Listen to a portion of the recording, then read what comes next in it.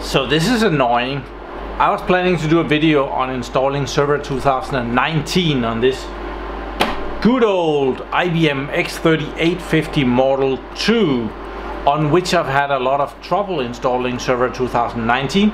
Last time I had to do a lot of workarounds, let's call it that, to actually get Server 2019 on here, and that was on this solid state drive.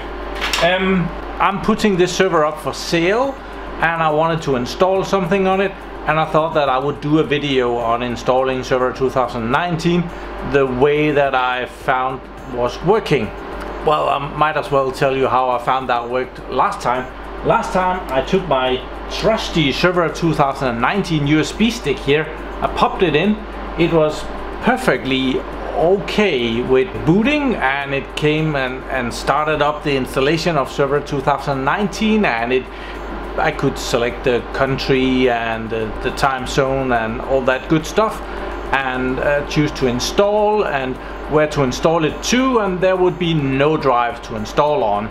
Then I popped in the SSD, then it would actually see the SSD as a drive that it could install on. It would extract all the files and it would boot the system, and then it would just be there forever and ever. And I mean that because I let it run for hours to see if it would go past that, and it did not. So what I found was that if I instead put in an old CD with Server 2008 R2 on it, 64-bit English, that would install, that would see the drive, and I was able to install that. That took hours, of course, and afterwards I updated it to the latest patch level, and then I was able to upgrade it to Server 2019. It does not really sound like a lot, but it took all day. Also, just to figure out what route to go to actually get this up and running. There was, of course, a lot of going in the wrong direction, going back and going in another wrong direction, and so on and so forth. So, but I was gonna start this video by showing you that it wasn't working, that it wouldn't be able to see the drives, and well, then it suddenly showed the drive, so I must have messed with something in the BIOS in there somewhere, somehow. But then I thought, well, it sees the drives, it's for sure gonna die when it has extracted all the files and reboots. But no, it just installed Server 2019 without a glitch, and there went my video idea. Rude! So I can't do a video on installing Server 2019. Well, I could, but I really don't want to delete it and try again. And it is working great right now. I am right now updating Server 2019. It's doing that all by itself. I only installed it on one hard drive. These are IBM SAS drives, 146.8 GB, 10,000 RPMs. There are 4 of those in this server. And as I'm selling it, I'm gonna remove the label. It doesn't need to have my label on there anymore. They're really good. There we are. You get it without the label. This is a 4-processor server. 4U. It has a CD-ROM drive. I don't think we have ever used that. I think it's a little bit dusty here and there. So yeah, get some of that dust off. 2 USB ports on the front. There is a tiny, I think this is a temperature sensor, but I'm not sure. And there is this plastic thing that you can put in front of the on-off button so that you can't very well turn it on and off, except if you have very sharp fingers. But yeah, we don't need that.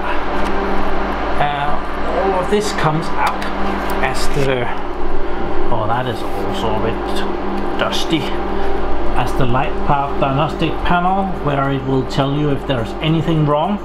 And as you can see, this server is perfectly good. It has no LEDs lighting up complaining about anything. Awesome.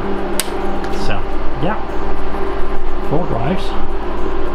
Top there is the usual manual about a lot of stuff, what's going on inside of the server, how to pop out the fans and open it up so you can get to the other CPUs and the risers. And on the back This server has room for 7 PCI Express ports, and this is the server where we have been playing with this NVMe drive, where I had these for sale. And I must admit, some of you guys were very greedy and ordered a lot of these, so they are so loud at the moment, but they'll come back at some point and I'll promote them again when they do. Otherwise, this model of server can be stacked together with no less than 3 other servers just like this. It's a bit expensive to do that because you need some modules to go in here. You need some kind of a software key inside, and yeah, I would not recommend it actually. I see that I haven't gotten the power supply. I have a bad connection in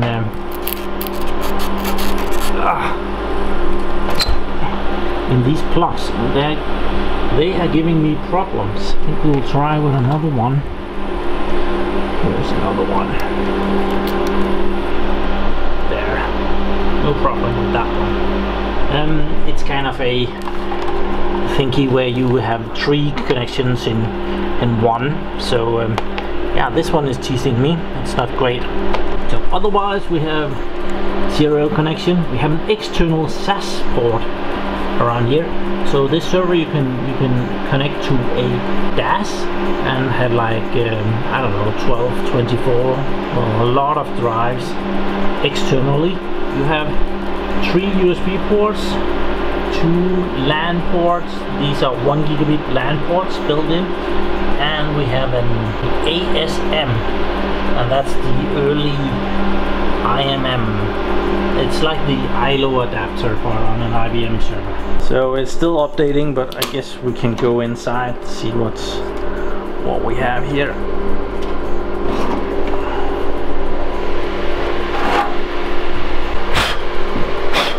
So in here we have 4 cartridges for memory, and these are fully populated. So there are 4 gigabyte blocks, and each of them holds 8 blocks. I can't take them out because the server is running. I did a test on that sometimes back where I took one of these out and the server crashed, and I actually found out why that happened. First, to actually have the memory being hot swappable, you have to run with mirrored memory, which means that, well, right now there's 128 gigabytes of memory in this server. So with mirrored memory you would only have 64 gigabytes of memory, which is very expensive to do that. Also, you need an operating system that is compatible with hot plug memory. That could be something like Server 2019 Datacenter edition or something like that.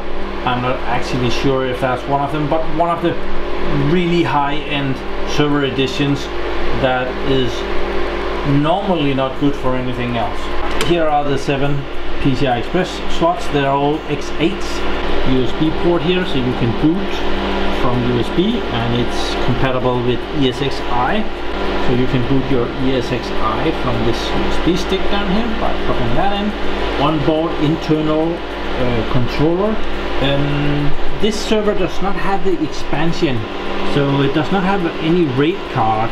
So it's an HBA, which means that right now it's just passing through the drives from the front here and to the operating system without really doing anything to them. So yeah, an HBA. And I have left a plastic bag here. I do wonder what I have put in here.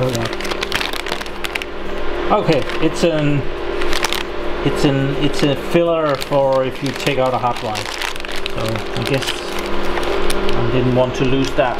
There are some really high quality good fans in here, and they are placed in the middle of the server, which is the optimal placement of fans in a server, because they will suck air and they will blow air, and that is actually optimal for the server.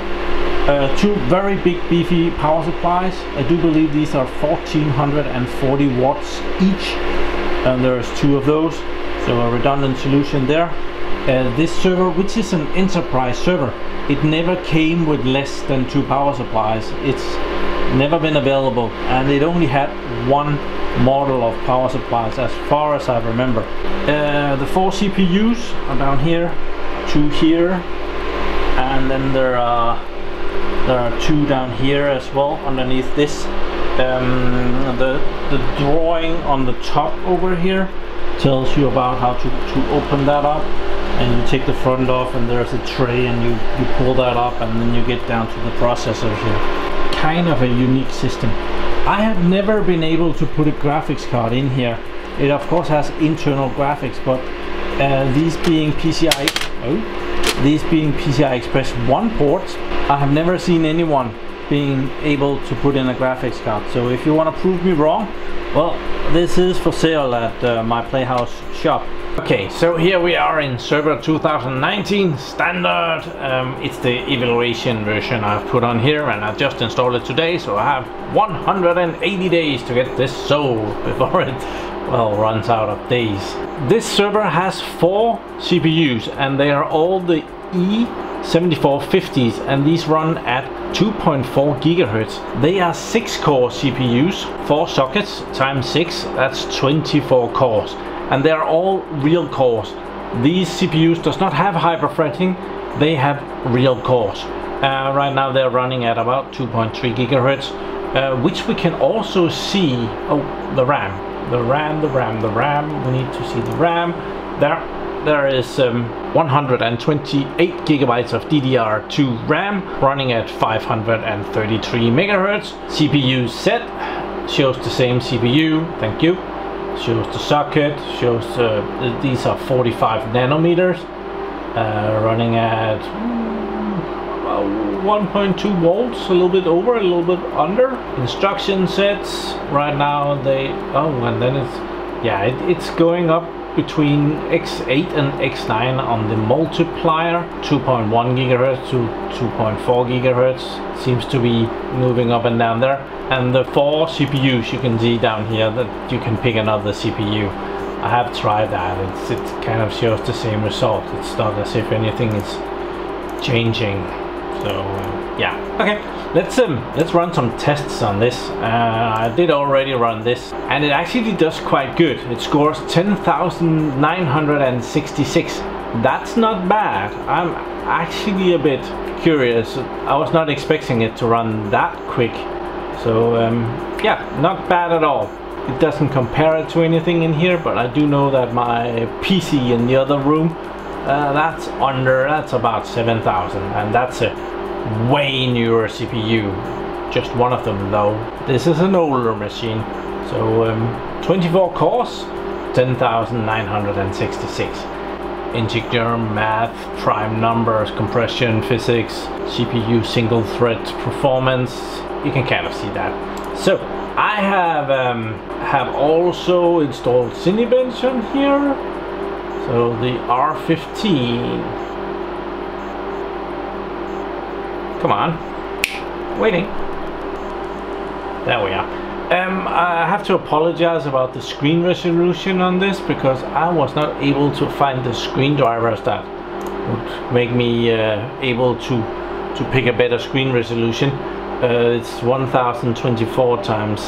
It's ridiculous, but well, it does run. So let's just run this, and we can see how it does.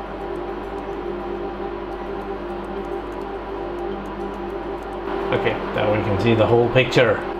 We can keep the suspense of what the number is gonna be over here. It's complete. What did it do? It did 1404. Okay, Cinebench R15. It does actually beat 2 other Intel CPUs. These are all Intel. I'm a bit disappointed that there's no AMDs to compare with there. So yeah, 1404. Nice. I also put Cinebench R20 on here. That's the newest version. There. So I think we should run that as well. I have already run it, but I'm gonna run it again. But on this one, there's actually a few AMDs put in here. Only 2. AMD Ryzen Threadripper and an AMD Ryzen 7 1700X 8-core. So a couple of AMDs. That's a little bit cheating. It's actually telling me what I ran this at last time. So that's a bit sad.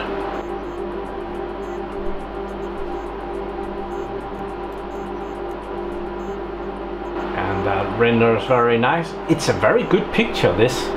It looks very photorealistic. I think that was what I was going to try and say.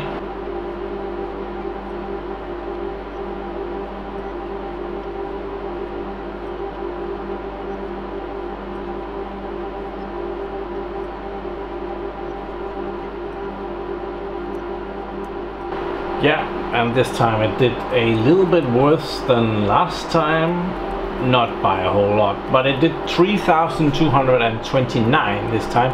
Last time it did 3,233, but it scores better than an Intel Xeon E5 2697 version 2, which is still a very expensive CPU, but only one CPU. So as I'm trying to sell this awesome server that you can't live without, well, who can't really live without this? This is not a server that you should get to run 24/7. It's not a good choice for that anymore. It needs too much power to do that. This is kind of like a weekend warrior. It's a server that you turn on during the weekend and you play with it. You install some virtual machines, you install a new hypervisor, you experiment what difference does 16 cores do compared to 24 cores, which would be very expensive on most other equipment, even AMD CPUs. That would be very expensive to get a CPU that could actually do that. Those 32 core CPUs, well, they're not giving those away, are they? In this case, you can actually get 24 cores and 128 gigabytes of RAM. Hard drives, not really anything to brag about, but you can pull them out and put SSDs in instead. The hard drives alone are actually worth quite a bit.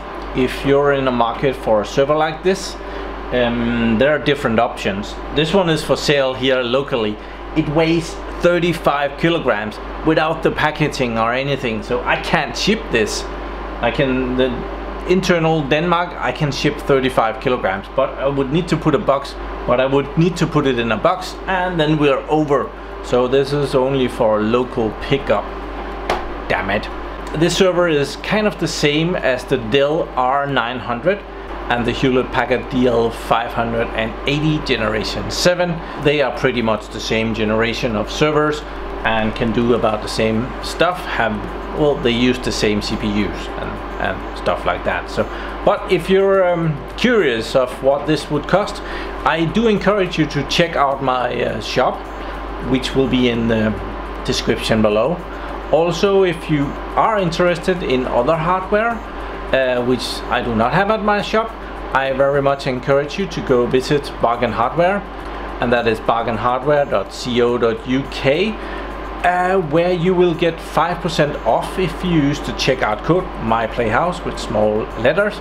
And yes, that is an affiliate link. I hope very much that someone near me here in Denmark will be happy to come and purchase this off me. If you are curious to what I'm selling it for, well, check out the link in the description. And yeah, it comes with rails. And I think I might be able to find a couple of cables too. So yeah, thank you very much for watching my videos. Do subscribe to my channel so you can see me again. And have a really nice day. Bye bye.